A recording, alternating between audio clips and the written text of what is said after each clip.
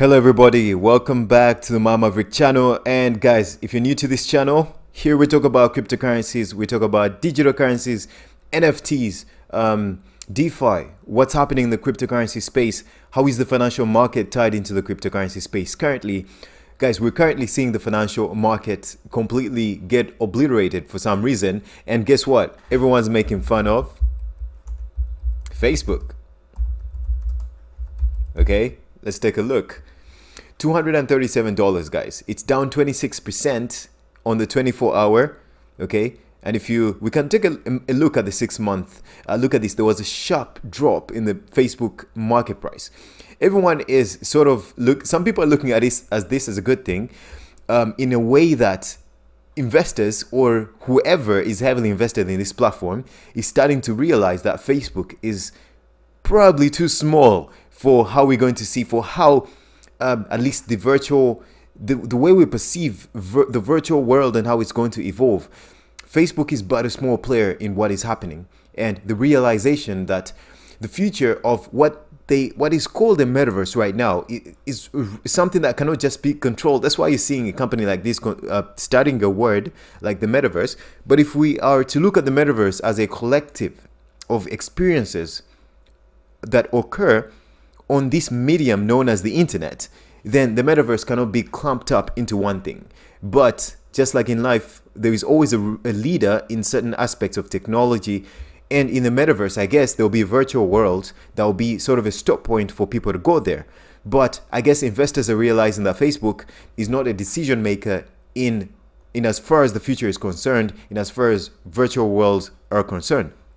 But guys, stay tuned on this channel. Let's cover a couple of news, a couple of articles to see where things are going, where trends are going, what is happening in the cryptocurrency market right now, especially in a bear market or depressing times like these. Oftentimes, these are the best times to actually find out or to look for opportunities within this market. So first of all, I want to cover Fetch.AI. This is a company, Cambridge-based artificial intelligence company that's creating these software agents, and they're like modules of software that manage data to the extent of acting like virtual assistants on behalf of machines or people. So they acquire a lot of partnerships, and they've been acquiring a lot of partnerships and iterating a lot of methods and actually creating technologies with the infrastructure that they're creating. And this infrastructure is built onto the Cosmos blockchain.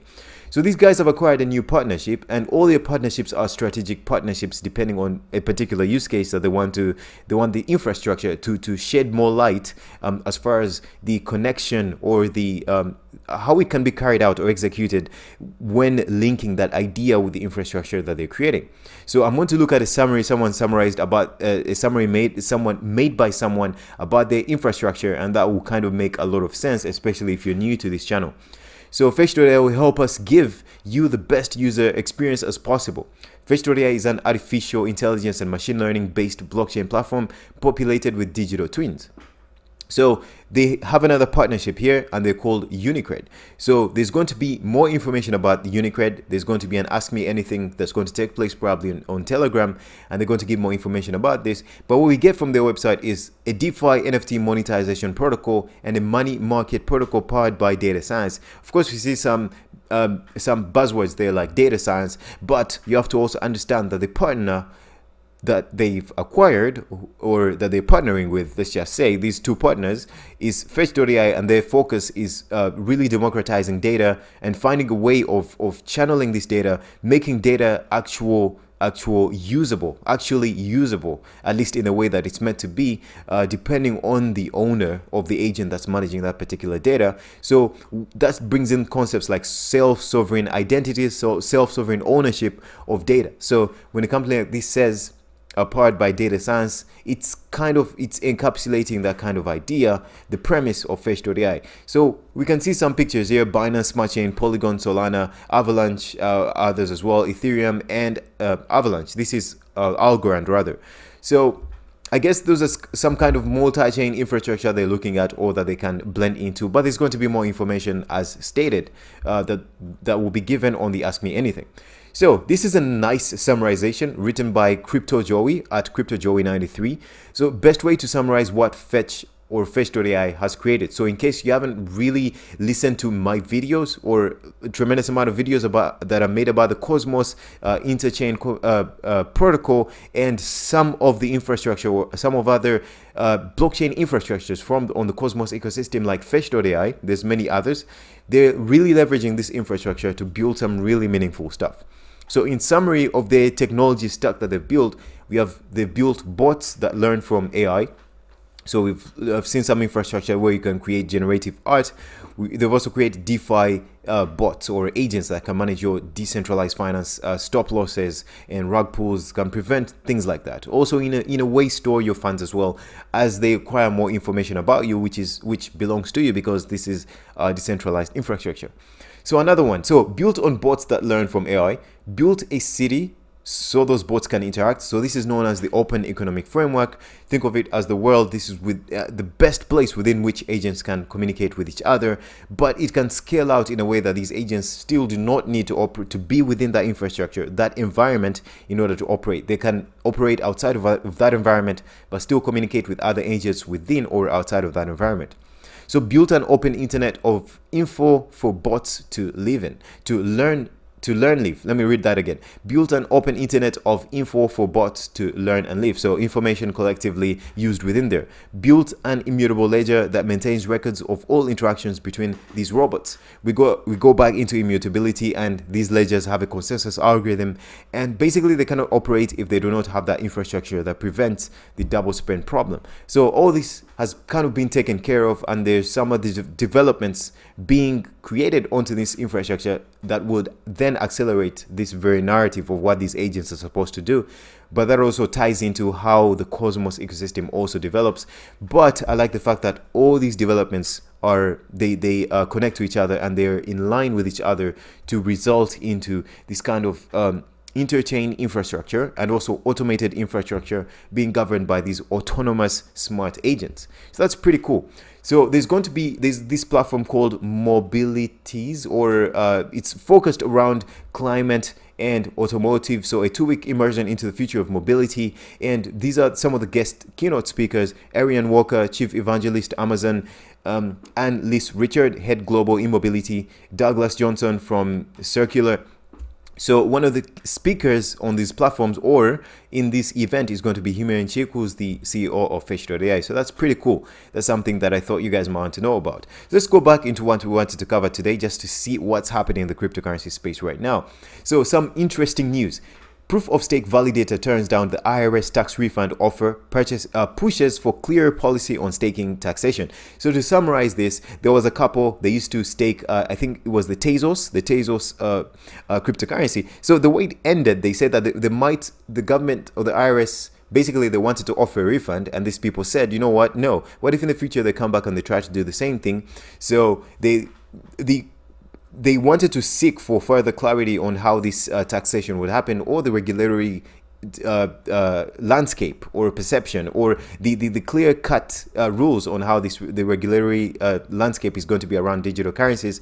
And basically these people were like, I think the IRS people said that they're going to look at the stake that you receive as property, or acquired property, or property that you're acquiring. But the argument the couple was making is that these staking rewards should be looked at as, for example, baking a cake, because you don't really know whether these rewards are going to be anything worthwhile in the future, or they might be worth more today and way less tomorrow. So you can't just look at it as a black and white situation. That was the argument. So the couple refused the refund from the government, saying that they need more clarity. Okay, so in this article here, Forbes has been writing a lot about Decentraland, which is one of the first. Actually, in this article, they state clearly that Early Merlich, the founder of Decentraland, guys, I made a mistake. Forbes has been writing a lot about Decentraland. Okay, so Early Merlich, one of the founder of Decentraland, actually, they write here clearly, let me read this for you, was an early pioneer in the metaverse by building Decentraland along with Estan Ordeno. So this article goes on to say how these people decided to really not govern Decentraland the way Facebook is being managed, and rather create it to be a platform where users can own and the activity, they can own the infrastructure, and they can create a limitless type of experience within this platform without any fear of being fronted with adverts or being banned from the platforms, or without any fear of having an overhead overseeing whatever is happening. So, and they also further go ahead to say that probably decentralized would not have been as successful if they had governed it the way the main Web 2 companies are being governed now. So this was sort of a foray into the way how positive the Web 3 infrastructure is developing, and some of the advantages it brings over the Web 2 infrastructure that most of us are used to. So the Facebooks and Twitter and how they run right now on centralized infrastructures. So the guy himself, the founder, is focusing on another platform that's really trying to create a platform that manages NFTs and that whole infrastructure of art and how that is governed, sort of trying to take it mainstream. So this is their website. This is his website or their website. I don't know how big the company is, but apparently they raised a couple of $1 million to pursue this particular thing. Telegraph, but it's also speaking to another article or the general sentiment that's going around Facebook. I think what I'm going to read here, some of these are some people are taking it in a positive sense, other people are taking it in a negative sense. So the shock drop in Meta's share price may be the start of a trend, says Animoca Brand's chairman Yat Siu, or Sayu.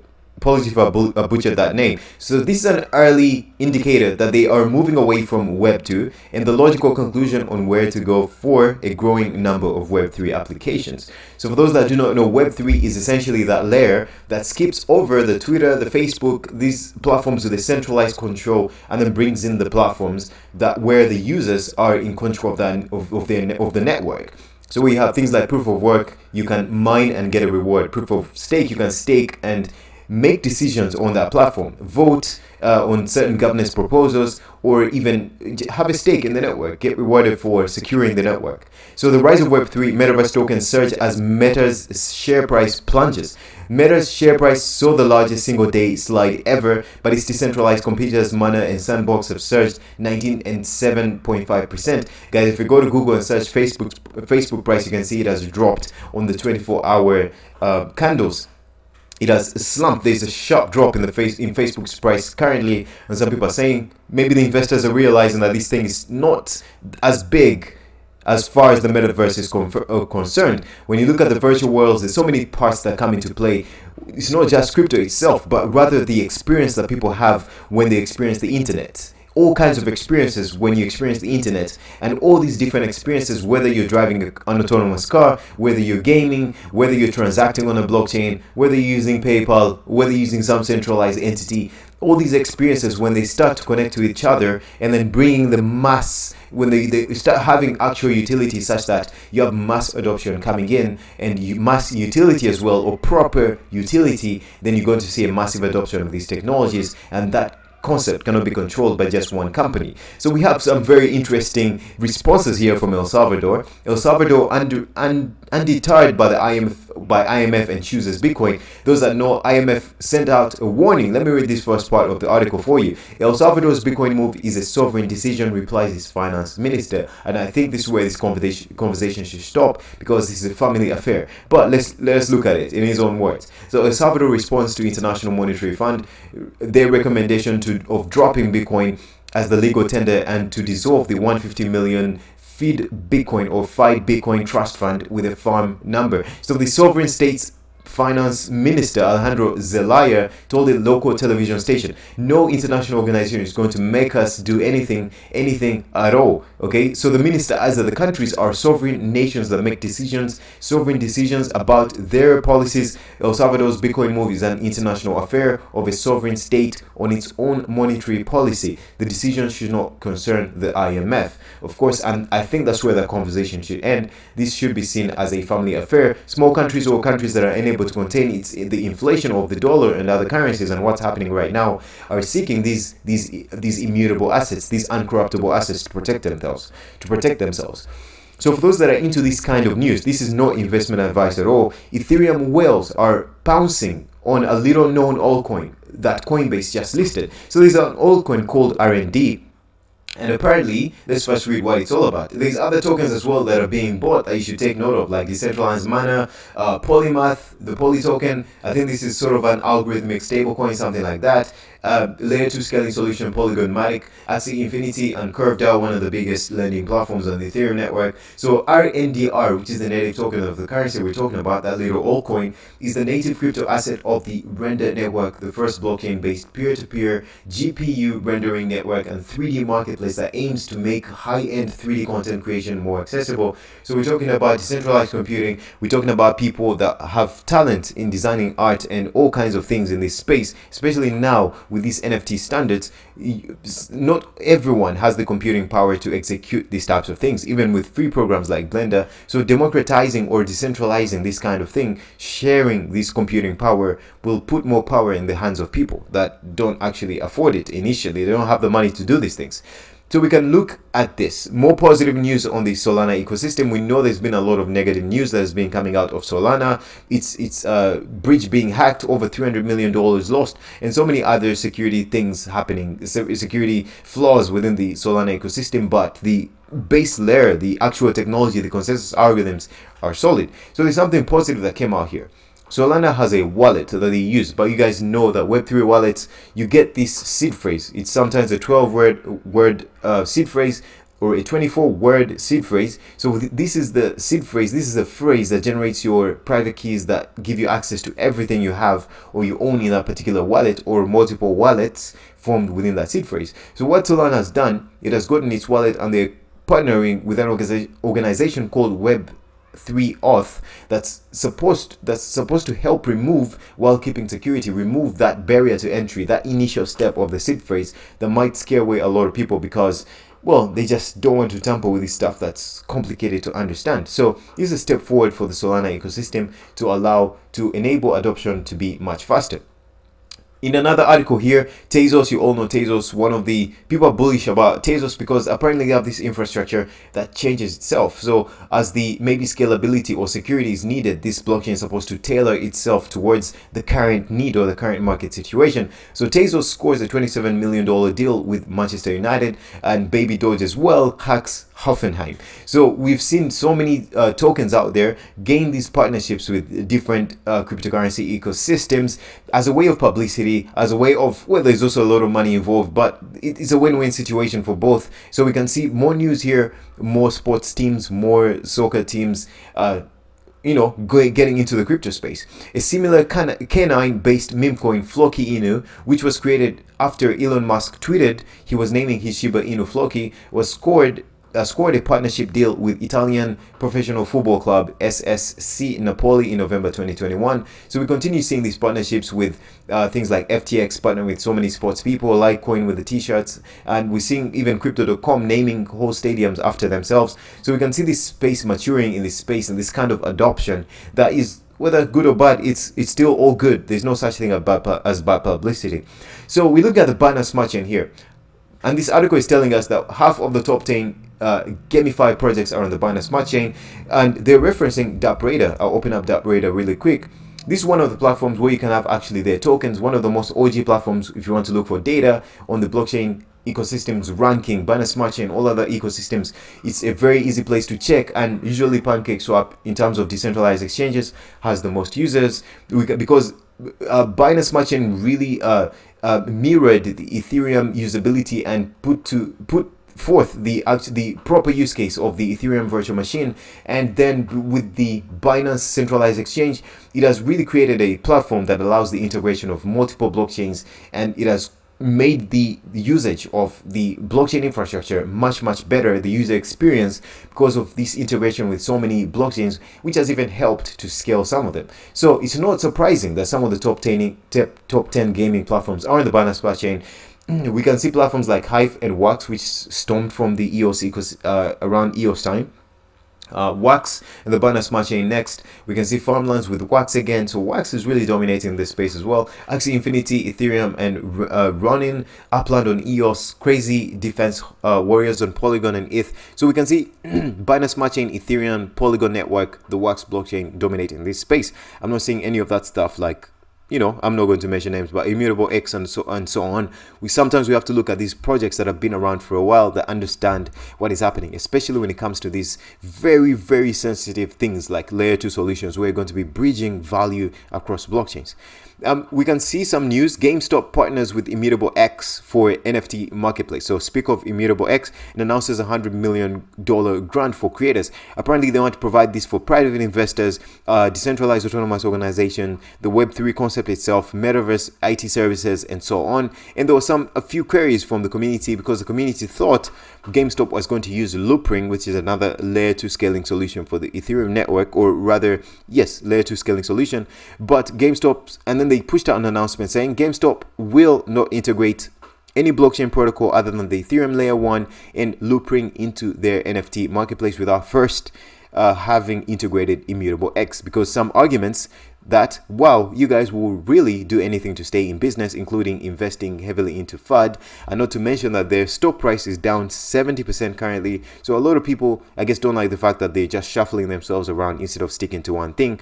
So the last thing, of course, I think this is extremely important. The Binance Smart Chain put out their focus. Their focus is going to be for 2022 is going to be community building. Guys, we know community is extremely important when you look at things like Bored Ape, Yacht Club, when you look at building a community for a specific thing. And this has developed properly in the NFT space. We see crypto itself being defragmented. Bitcoin, Ethereum, XRP, Binance Smart Chain, the stablecoin, USD Tether, DAI, and so on.